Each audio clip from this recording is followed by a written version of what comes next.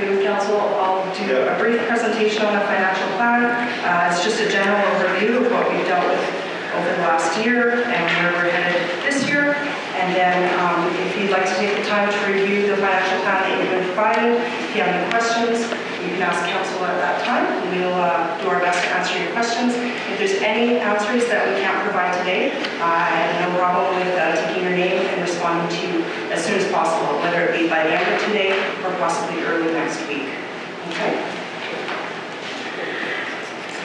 So, the 2023 financial plan is being presented today.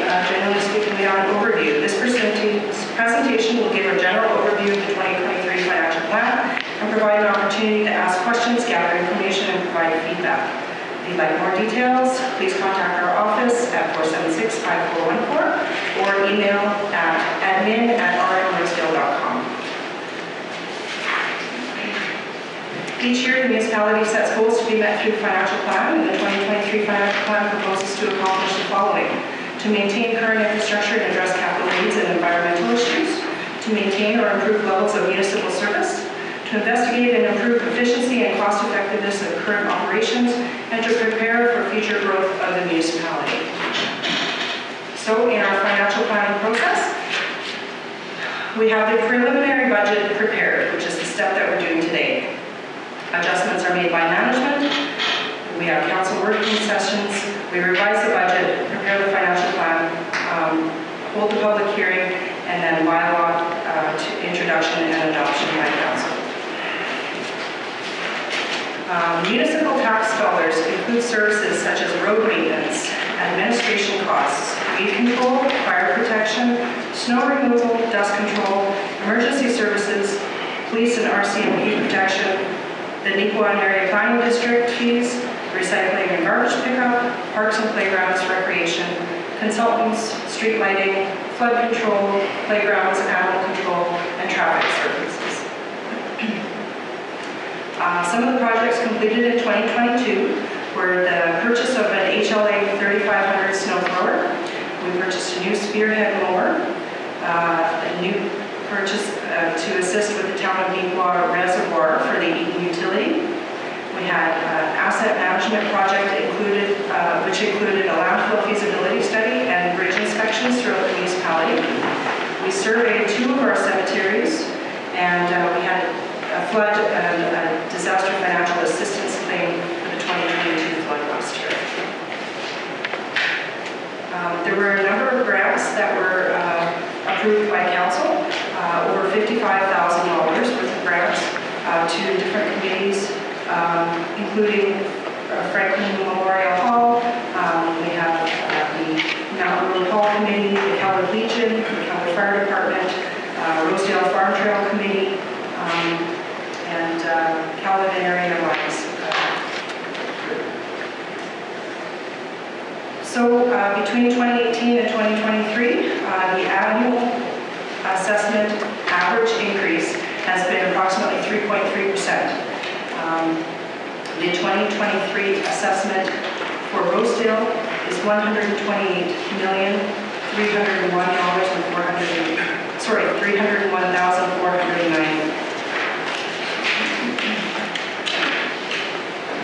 A portion of the revenue that's generated is through the school division mill rates, the Beautiful Plains School Division mill rate, the Turtle River School Division mill rate, and the education support levy.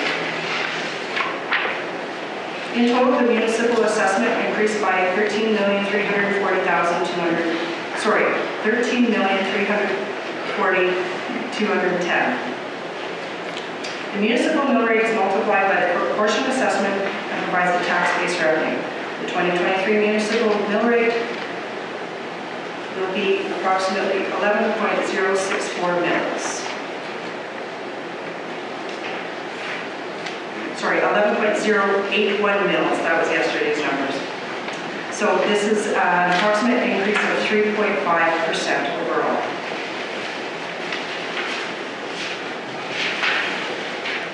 So an example of mill rate calculation: if your apportioned assessment is $100,000, the municipal portion of your property taxes based on the mill rate should be approximately $1,180. If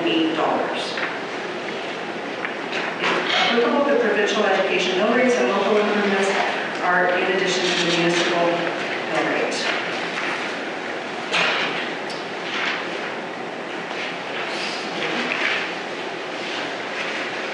Having said that, if anyone has any questions, the financial plan is being presented today. If council approves, we can give it a first and/or second reading.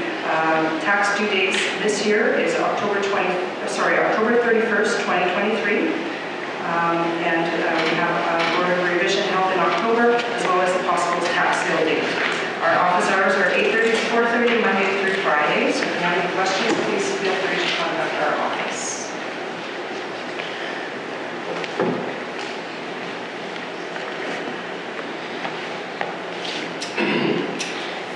Does anyone have any questions based on the financial plan? Yes, and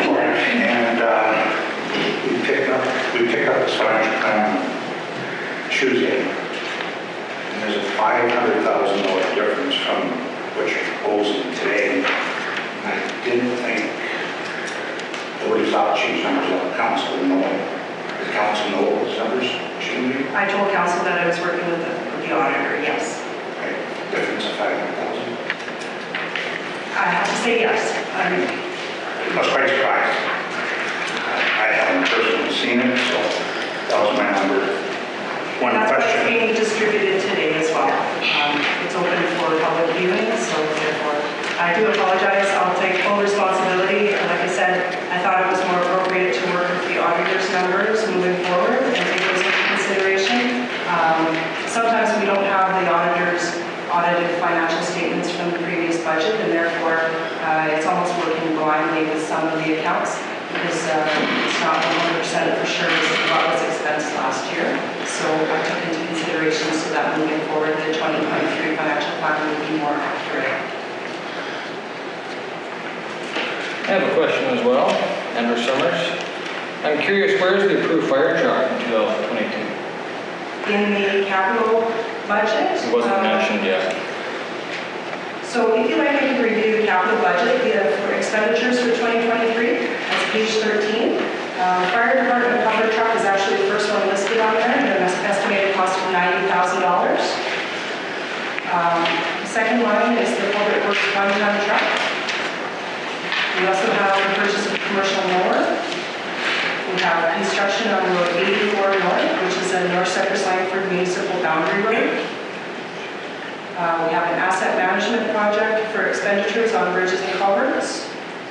We also have an amount budgeted for landfill upgrades. We have utility maintenance upgrades and extensions for the Kelly and Eden water utilities.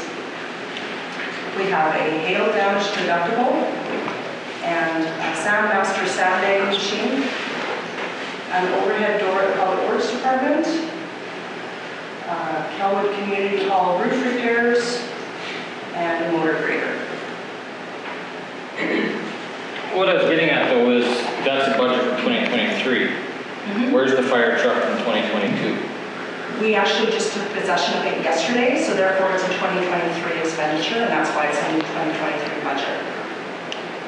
Okay.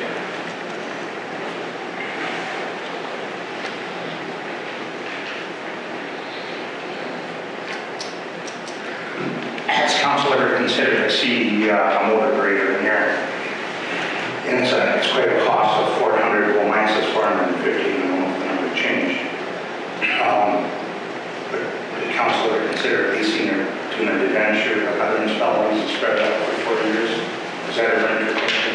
That was, and that is still a possibility if council would like to proceed in that direction, absolutely. Just to spread it out? Yeah. Also, commercial mower. We noticed that you have tender in the paper for custom mowing the ditches, but yet in the budget there's a commercial mower. That's right. It's because there's a seasonal mower operator that usually is paid for by the municipality. Those expenditures in the operating budget would cover a contracted position to come in and do the mowing for us. If council chooses not to purchase this commercial mower, it is on their list of things to replace in 2023.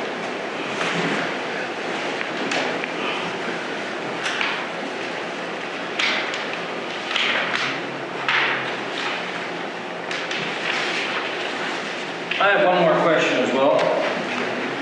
In the legal budget for 2023, you have a budget of $2,500. Due to recent circumstances, don't you think that number should be quite a bit substantially higher with a legal act probably coming this way?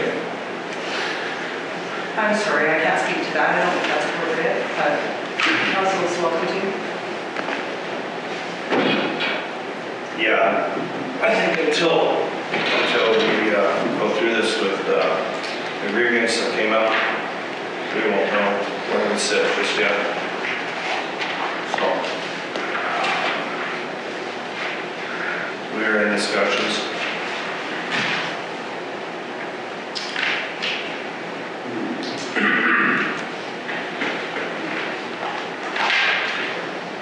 I have a question about that, I guess. Scott Cathcart.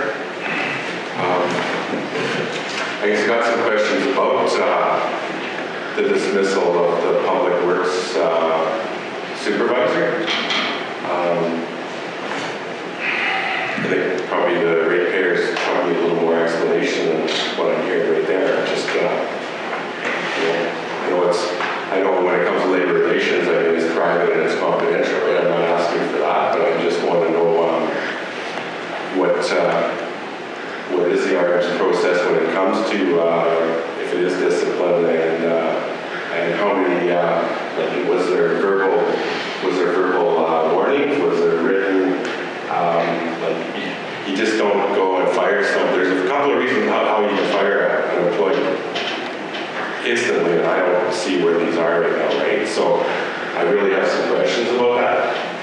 Just as listening in the minutes there, we're talking about an initiative to do bridge inspections. You had a fellow there that's got all the credentials. Like, it's hard to retain and recruit people, as you all well there, right?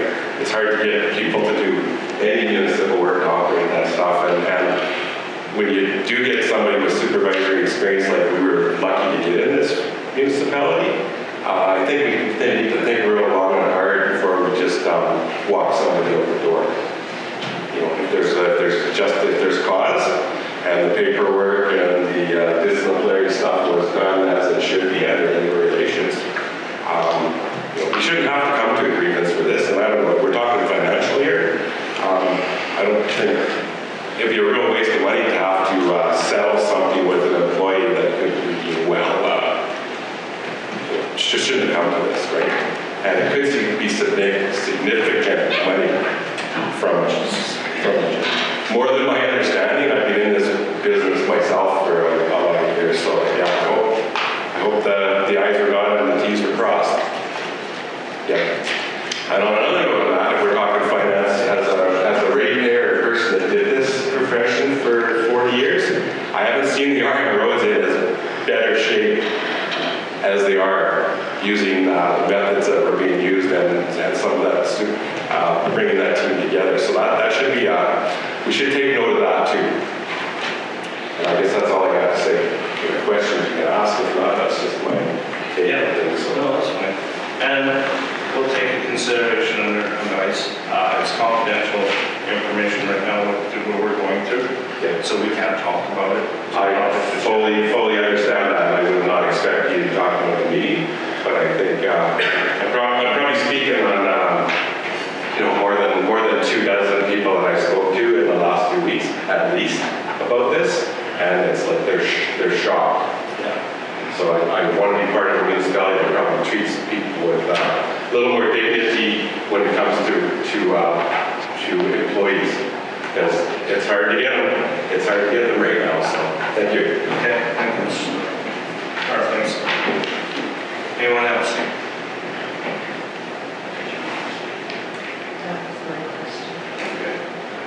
Chris Winthrop from Rocky Mountain, and I want to kind of agree with Mr. Cathcart. 3 years ago, I took a drive up my road in Atlanta, Rocky Mountain. I'd landed on the mountain for 100 years. And I picked up the phone after I drove up the road because Tom Yerkes retired about 17 years ago. The road's been garbage ever since. And I phoned Mr. Burton and I said, "Who did you send up my road with a grader?" And he paused. And I don't remember the exact wording of the words in the phone. He said something along the lines of, "We've hired a new foreman, and he's taken the guy's experience to a higher level. And we've really reaped the benefits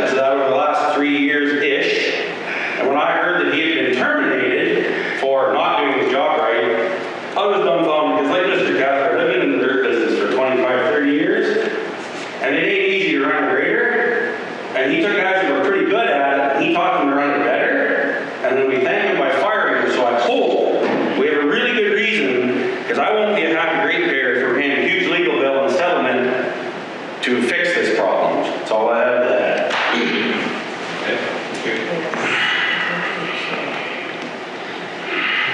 Any other questions?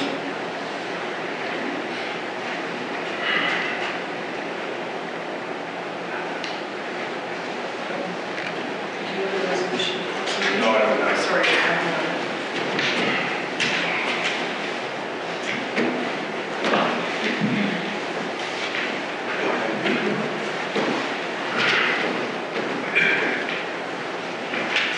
I guess I can have a little bit of a say. I know I may be going on a term and maybe it'll cost me. But I want everybody sitting here to know that that was not a unanimous decision. That's all I'm saying.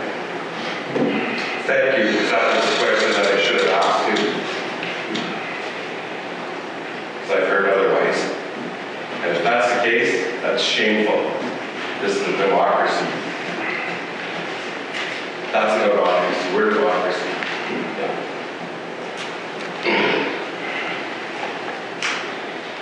Okay. All right, I have a resolution that the public hearing be closed now at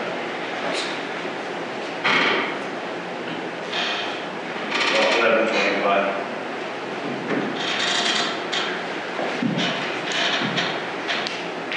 Do I have a mover? Ernie. Seconder? All in favor? Carried.